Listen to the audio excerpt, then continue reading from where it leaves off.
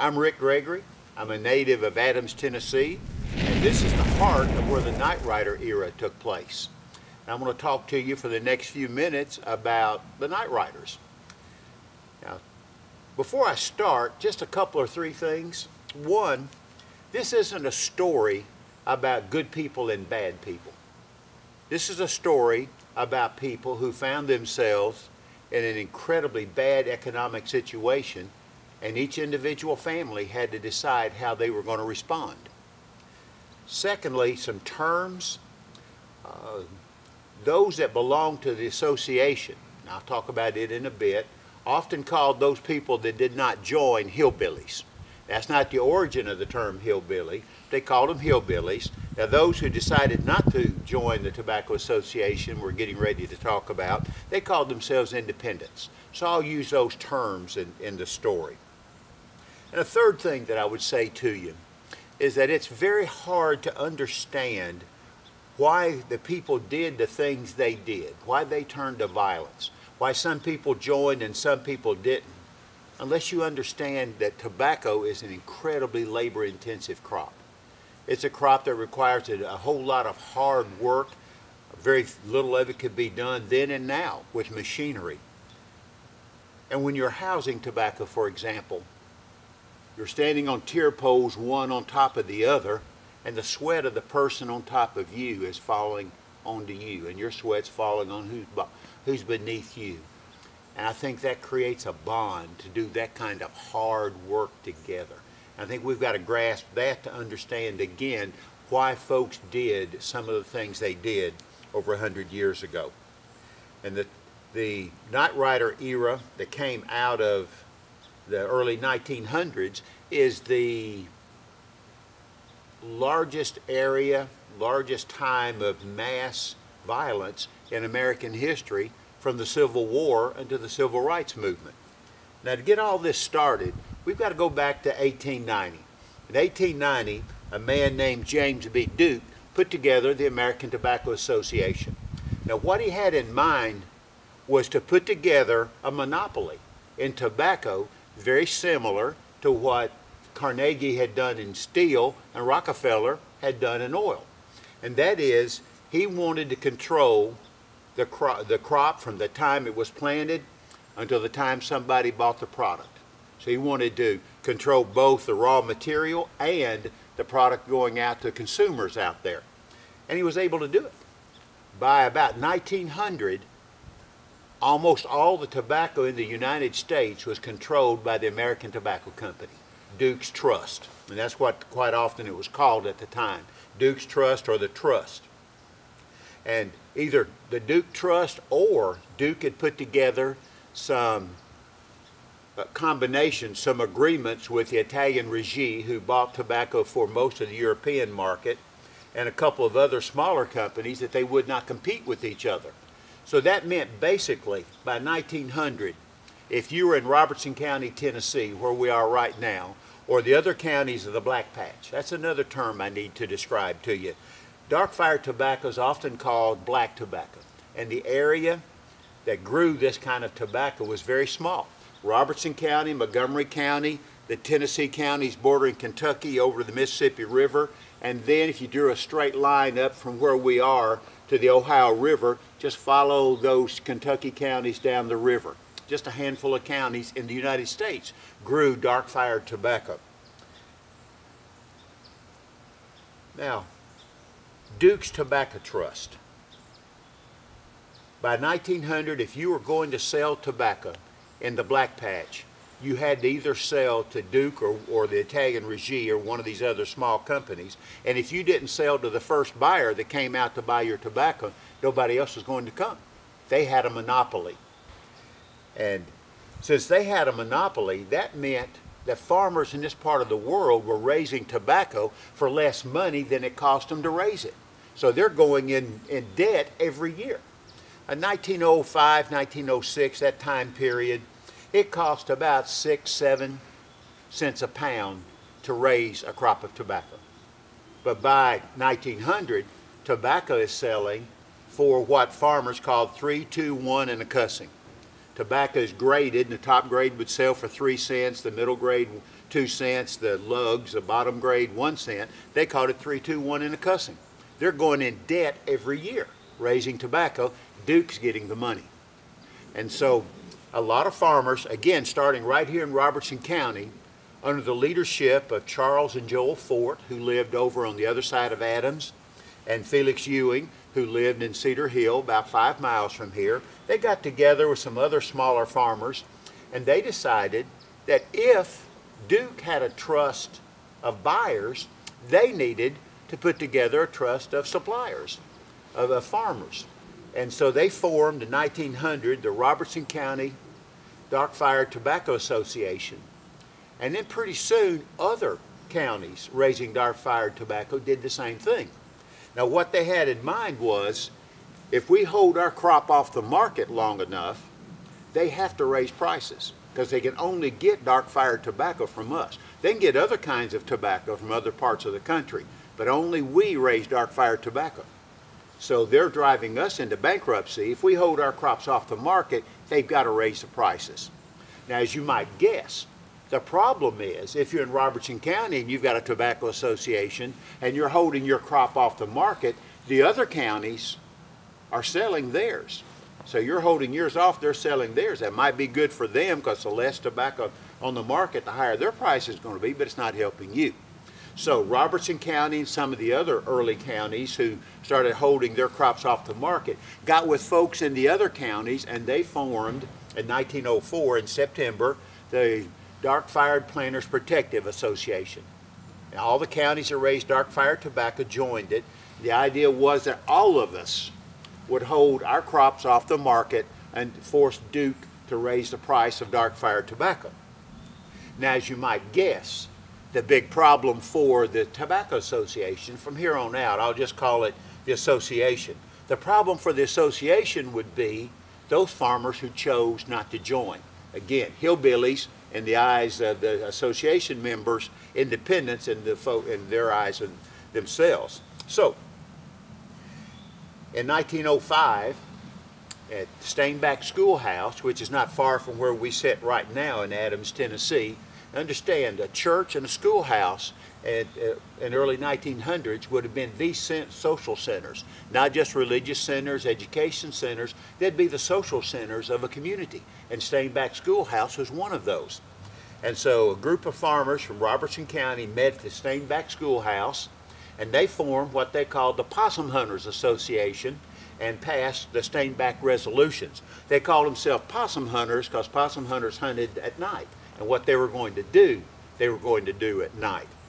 And the Steinbach resolution said, among other things, that in groups of no less than 5 and no more than 2,000, that they were going to visit farmers that did not join the Tobacco Association and reason with them. That's a real nice way of saying they were going to use intimidation to force people to join the association. So they started doing that. And before long, many people that probably were on the fence were joining the association. Some still held out and did not join. And when those that did not join refused, no matter how many times people talked to them to join, then farmers in Robertson County and other parts of the Black Patch turned to violence. In the beginning, it would be nothing more than burning somebody's barn, which was a huge thing. I said nothing more. That was a major thing, to burn somebody's barn, or scrape somebody's plant beds, or whip somebody, hurt somebody who did not join. And as the night riding era progressed and more violence broke out in the Black Patch, it worked. And that's a moral conundrum for a lot of folks, because we're taught not to turn to violence. But the violence did work in this case. And most people ended up joining. And at the height of the Night Rider era, the Night Riders not only visited individual farmers, the Night Riders would raid towns. They raided Hopkinsville, Kentucky. They raided Russellville, Kentucky. And they raided Princeton, Kentucky. Took over the towns, burned what they wanted to burn, beat who they wanted to beat, and intimidated who they wanted to intimidate, and left. Now, the leader of the Night Rider organization, he never admitted that he was, but the leader of the Night Rider organization was a medical doctor. And his name was Dr. David Amos, and he lived in Cobb, Kentucky, which is right outside Princeton, in Cowell County, Kentucky. And it was an organization formed on military lines with people at every level of the organization in charge, up to who we would call the general. That would be Dr. Amos. Every county was divided into districts, and every district had a Night Rider group. And the Night Rider group in this area was stationed out of Cedar Hill, Adams, and Sadlersville. And I know who those folks are. I'm not going to tell you who they are, because some of the folks who let me know was their ancestors are still alive, and they asked that I not reveal those names until they're no longer with us. But I know who were the major members of the Night Rider group in this area. And I found out, by the way, because there's a federal court case against the Night Riders in this area, and right there listed in the federal court case are all their names. And some of them live fairly close to where we're sitting right now. So that mass violence worked, and the town that did not get, or I guess I should say city, that did not get raided was Clarksville. Now, the Night Riders always wanted to raid Clarksville because Clarksville was the home of the American Tobacco Company in this part of the world. That's where most of the independent tobacco was raised. They never raised Clarksville because of geography. Think about those of you that know Clarksville. Clarksville was formed where Red River, which is just right behind us right here, Red River ran into the Cumberland River. And so the only way to get into Clarksville coming from this side was to go through bridges. So the problem for the Night Riders wasn't that they couldn't get in and burn things in Clarksville. The problem was they couldn't get out. All that they would have to do, those in Clarksville that wanted to fight the Night Riders, all they had to do was block the bridges, and they would have them pinned in Clarksville. And Clarksville, by the way, had a militia. They formed a private militia to guard against the Night Riders. And the head of the militia was a man, again, right here from Robertson County. The head of the militia in Clarksville, who guarded every night against a Night Rider raid, was Ben Sorey. Ben Sorey had been sheriff of Robertson County at the beginning of the Night Rider era, was burned out. He had a tobacco warehouse here, was burned out, and so he went to Clarksville. He helped form the militia, and he would send letters, by the way. He'd send letters to the Night Rider groups or to the members of the heads of the association saying, "Why'd you raid Princeton for? Why'd you go to Hopkinsville for? Clarksville's where you want to raid. Come to Clarksville. We'll show you a good time." Well, the Night Riders always wanted to raid Clarksville if they were smart enough not to, because they knew that with the bridges they might not be able to get out. A group of folks in Montgomery County, by the way, killed some Night Riders not far from us in Sango, which is right up the road here. That group of Night Riders had been going to Port Royal, which is just right down the road here, going to Port Royal to raid it, and decided not to, and they were turned around and they were headed back home to Sango when a group of the militia from Montgomery County waylaid them and shot several and killed one of the men, and the man's buried there in Sango today. Now, a good story about the raid on Hopkinsville. That was the biggest raid that the Night Riders did.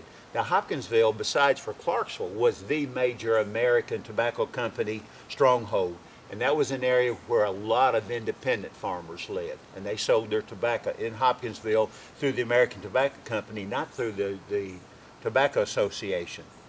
And a good story that came out of that was the fellow who was mayor of Hopkinsville. Also, he was editor of the newspaper, wrote a lot of scathing editorials in the Hopkinsville newspaper about the Night Riders. And they showed up at night. He was one they wanted to find and whip. Well, he snuck out the back door and snuck down an alley and went down to coal chute and hid in the Baptist church, even though he was a Methodist. And after that, the Baptist in Hopkinsville would say, "See, that shows you the Baptist did at least save one person." And so That's just one of dozens of stories about the Knight Rider era, about with individuals. I'm going to tell you a story about a woman. So, if the night riding era created a situation where a lot of people did end up joining out of fear, and that helped raise tobacco prices, because all the tobacco that was being held off the market forced Duke to do that very thing, to raise prices. So what ended the Knight Rider era? So, first of all, prosperity. Farmers are historically individual. They historically don't like to band together. They're very independent. And as soon as prices went up, a lot of farmers started saying, well, we've got what we wanted. Instead of 3, 2, 1 and the cussing, now tobacco, by 1908 or so, tobacco's selling for 8, 9, 10 cents a pound. We got what we wanted. And so a lot of farmers started pulling out of the association. But a couple of other things killed the Knight Rider era. And one was a woman, and her name was Mary Lou Hollowell. She lived up in Kentucky in Callaway County. And Mary Lou was a very independent woman for her time, very outspoken woman. Her husband was rather mousy. And Mary Lou ran a boarding house, and she would say, as she waited on people in the boarding house, she'd badmouth the Knight Riders. And her husband would say, and some other people came to her and said, you can't be doing this. You can't be bad-mouthing Knight Riders. They'll come visit you. And she said, let them come. I don't care. Well, one night they did. They came to her house. And one of the Knight Riders was her husband's brother. Something to grasp. In the Knight Rider era, it wasn't maybe one section of the county against another section, or one county against another county. It was family against family, church against church. A lot of churches in this area had to have 2 services every Sunday, one for independents and one for those that belonged to the association. So here's a brother coming with a Knight Rider group to whip his own brother and his own brother's wife. And so they did. They whipped Mary Lou, and they whipped her husband Robert, and they said, you need to leave. You need to get out of here. And Robert said, we're leaving. Mary Lou said, I'm not going to let anybody scare me off. I'm going to do something about this. And so she went to a lawyer in Bowling Green, Kentucky, and said, what do I do here? Because you could not win a court case against Knight Riders in county court. Because in any county, there'd be Knight Riders on the jury. Or people would be afraid of the Knight Riders on the jury, so they wouldn't find against Knight Riders. And so the lawyer, name was John Miller, he said, what we'll do is you do leave not only leave the county, leave the state. And when you leave the state, sue the Knight Riders. Now, it won't be a criminal case. Criminal case, the state would have to be suing the Knight Riders, or the county would. Sue them as a civil suit, because they burned your property and they hurt you personally. So move out of state, sue the Knight Riders in a civil suit, and when you do that, it has to be in federal court. Federal court was in Louisville. So they could get a jury in Louisville that didn't have Knight Riders on it, and people who weren't afraid of the Knight Riders. That was well away from here, and it worked. Mary Lou sued the Knight Riders in civil court, federal court in Louisville, won a large monetary reward against the Knight Riders. And for several years after that, because most of these Knight Riders that were sued did not have all the money to pay, so she let them pay every time they sold their tobacco crop. So a saying would go like this. One of the ex-Knight Riders would see another one and say, what are you doing? He'd say, raising tobacco for Mary Lou. It took several years to pay off that debt. The same thing happened in other areas. When Mary Lou set the standard, then a lot of other areas, including Robertson County, people started doing the same thing that had been raided by the Knight Riders, especially people that had been whipped or hurt by the Knight Riders that moved out of Tennessee, out of Kentucky, sue in civil court and federal court. And the final thing that ended the Knight Rider era was 1914, the beginning of World War I. Now, I haven't mentioned this to you before, but most dark-fired tobacco is not used in the United States. Dark-fired tobacco is one of the strongest and one of the highest nicotine tobaccos raised in the world. And it's too strong for most Americans. We still use dark-fired tobacco today in Copenhagen and Skoal and chewing tobaccos. And I think it's kind of funny, and I see young men, they think that they're really macho because they got a big quid inside of their mouth. You know, they got chewing tobacco in their mouth. That makes them a man. I go, my grandmothers did that. So then and now, the tobacco we raise quite often would go in plug tobacco into what now we'd call Skoal, and the snuff. But most tobacco is exported, was then, is now. The Europeans particularly like stronger tobacco, especially the French. So the war starts, the Germans put blockades on British ports and French ports, the French and the British put blockades on German ports, so our tobacco can't get to Europe.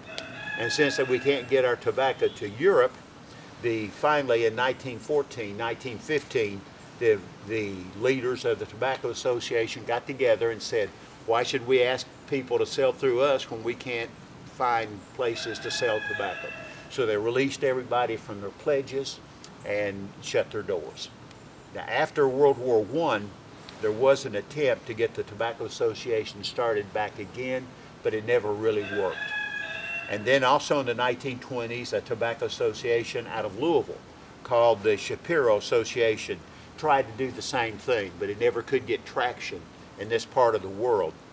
But in the 1930s, during the Depression, when the federal government is trying to figure out how to end poverty in agricultural areas in the country, when they looked at tobacco, they came to this part of the world and realized what our tobacco association did here in forcing farmers to keep their crops off the market and raise prices. That idea became the base of the AAA, the AAA programs of the early 1930s to help raise the price of tobacco in this part of the world, and cotton and other areas did the same thing. So what our people did in 1900 became the base of a federal program in the 1930s. To give you an idea of how quickly the Tobacco Association grew and how important it became, within a year after it was formed, we have a big meeting in Guthrie, Kentucky. 5,000 people show up.